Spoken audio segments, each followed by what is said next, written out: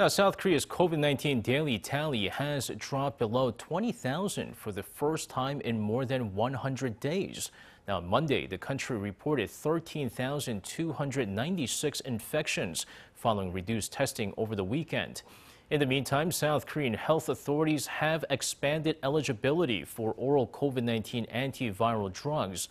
The Central Disaster Management Headquarters says that from Monday, Pfizer's Paxlovid will be used for adults or children 12 years or older with a high risk of developing a severe illness due to factors such as underlying diseases. Merck's Lagevrio is the second oral pill approved to treat COVID-19 patients in Korea, and that will be used for adults with underlying medical conditions.